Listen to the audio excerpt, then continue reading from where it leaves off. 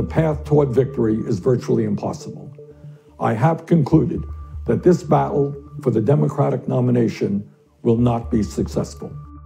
And so today, I am announcing the suspension of my campaign. It wasn't that long ago that Senator Bernie Sanders seemed unstoppable. The independent from Vermont was leading the Democratic primary season, and the rest of the pack was worried. I like Bernie. We came in together to the Senate, but I do not think that this is the best person to lead the ticket.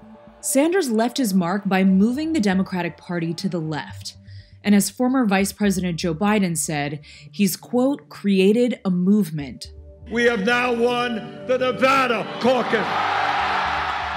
Sanders cemented his lead in Nevada after winning 51% of the state's Democratic Latino voters.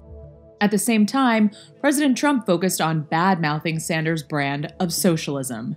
They're becoming the party of socialism, late-term abortion, open borders, and crime. The Sanders campaign continued to be a fundraising machine, smashing national records for donations. And for a moment after the Nevada caucuses, the senator had stretched the Democratic Party even further to the left. But by the South Carolina primary, the party had snapped right back. Biden and Sanders outlasted 26 other contenders, from moderate Pete Buttigieg to almost radical Elizabeth Warren. In his 2 runs for the White House, Sanders transformed the platforms of every one of them. His criticism of the student debt crisis turned parlor talk complaints about never-ending paybacks to Sallie Mae into a presidential discussion.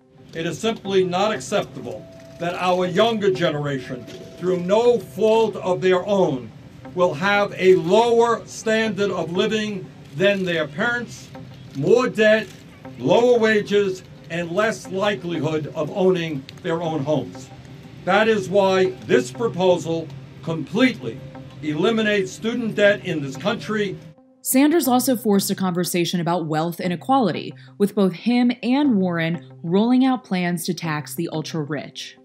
And then you also have 3 people owning more wealth than the bottom half of American society. That is a moral and economic outrage. He brought criminal justice reform to the front of the party's platform. I do believe that even if they are in jail, they're paying their price to society, but that should not take away their inherent American right to participate in our democracy.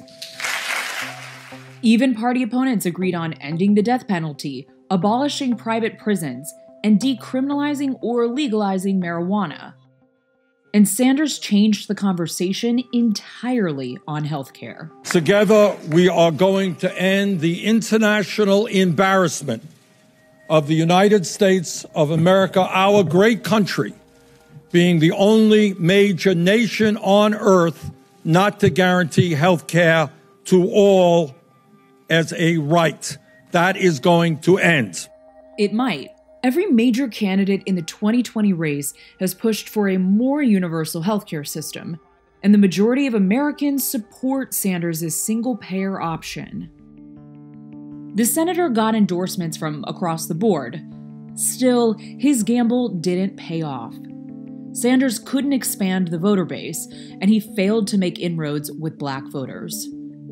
And while Sanders is not likely going to run again, his politics brought in a new class of Democrats.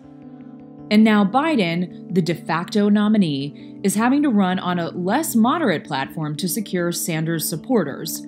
His policy promises are more liberal than Obama's, or really any other DNC nominee in the party's history. Of course, the Democratic Party still isn't the working-class party of Sanders' dreams. But after 2 presidential runs from the most left-wing candidate to enter mainstream politics, it's a little bit closer.